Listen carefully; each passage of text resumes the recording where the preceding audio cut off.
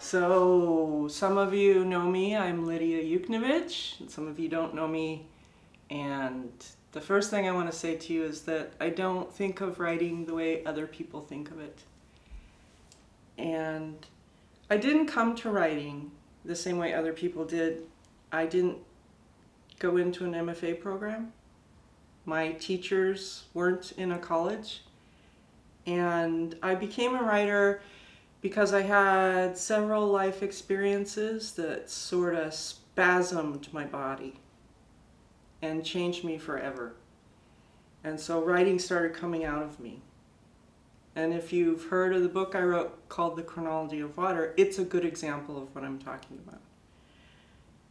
So I want to share with anybody who's interested a different way to think about writing. And I've invented a series of workshops I call Corporeal Writing, because writing came from my body, and the forms I write in came from my life experience. And I'm looking for a way to do that with other people that doesn't involve paying for an MFA program or other forms of traditional learning to write.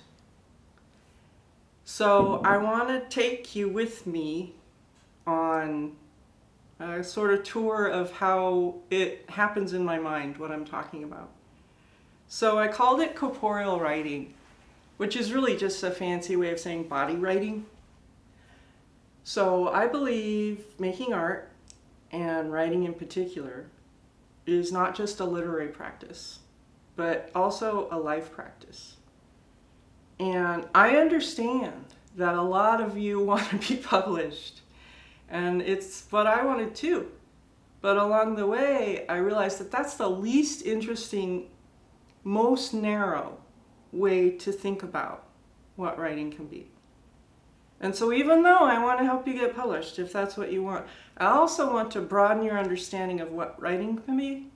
And I think it can be something that changes your life, not just, a fancy publication opportunity.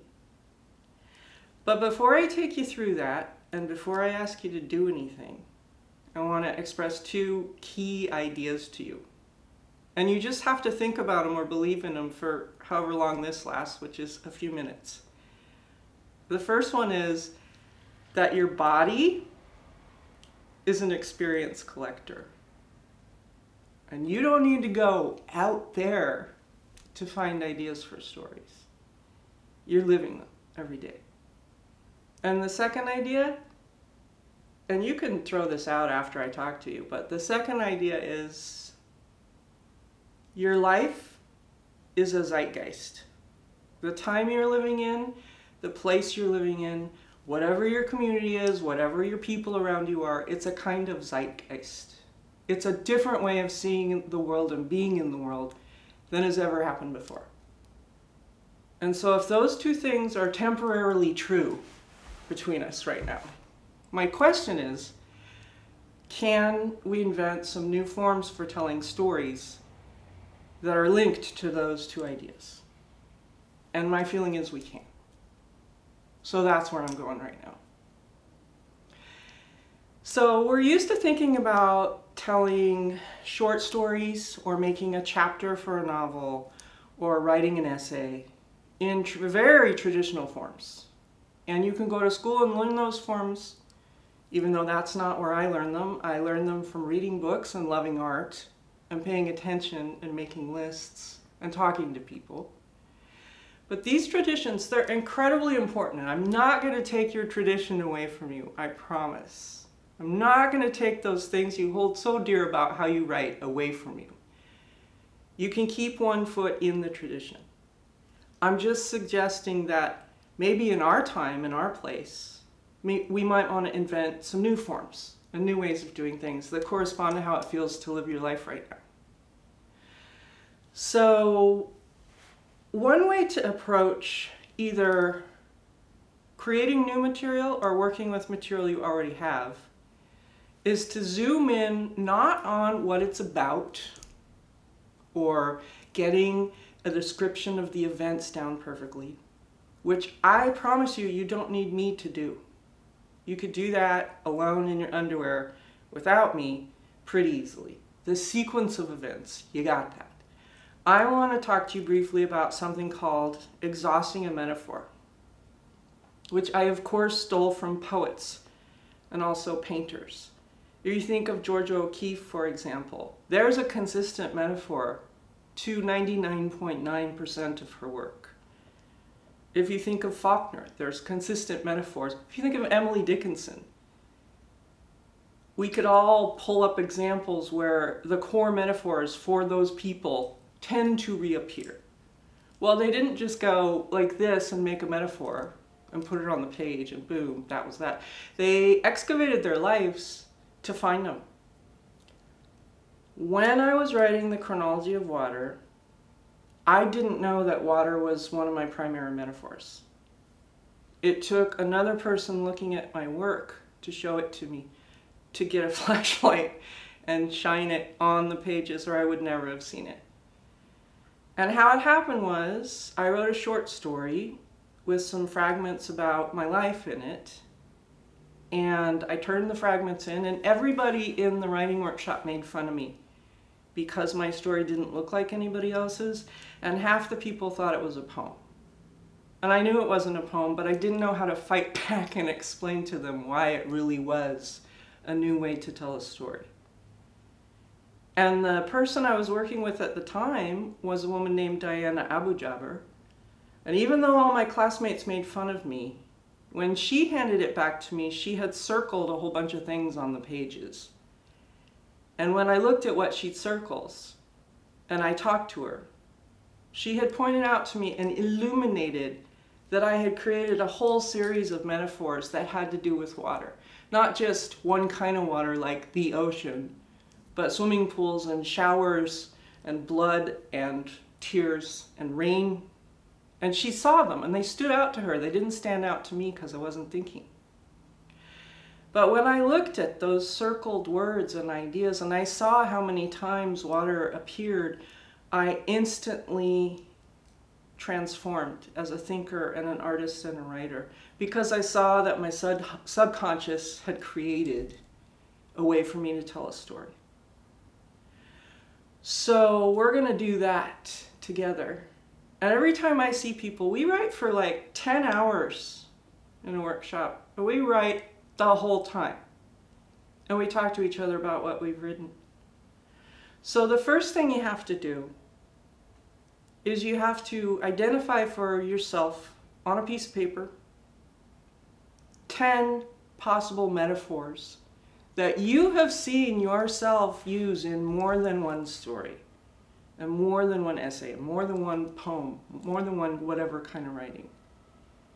Mine are water, art, the body, war, and if you've read anything I've written, those should sound familiar because I write about them over and over again. Sexuality. You see how those kind of sound like my writing? Well, you have them too. And I'm asking you to just make a list briefly of 10 of them. And if you're lying about the last 5, I don't care.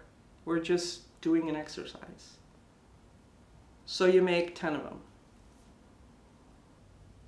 Ordinarily, if we were in a room together, I would be sitting here patiently waiting for you to make this 10 metaphor list. So I don't really want to sit here and wait for you to make the 10 item metaphor list, so I'm just going to keep telling you what to do. After you've got 10 of them, I want you to choose the 5 that sound the most true. This really is a metaphor I return to. 3 to 5. And I want you to write a sentence for each that says what that metaphor is to you. For example, water is life-giving for Lydia, even though that sounds cheesy. That would be true, right? I want you to write 5 sentences for your 5 metaphors you've selected out. 1 sentence that's saying what it is. And again, instead of waiting for you and sharing them and talking to each other about it, which is what I would prefer to do because I need to be with people to generate material, I'm just going to keep going. So now you've got these 5 sentences, right? And they say what metaphors are. Now I want you to choose 3 of those that sound the most true to you, or possibly true to you. And I want to put 1 on the top of 3 different pages, and that's your prompt. You're using it maybe as a warm-up to do other writing because you're approaching a chapter you're in.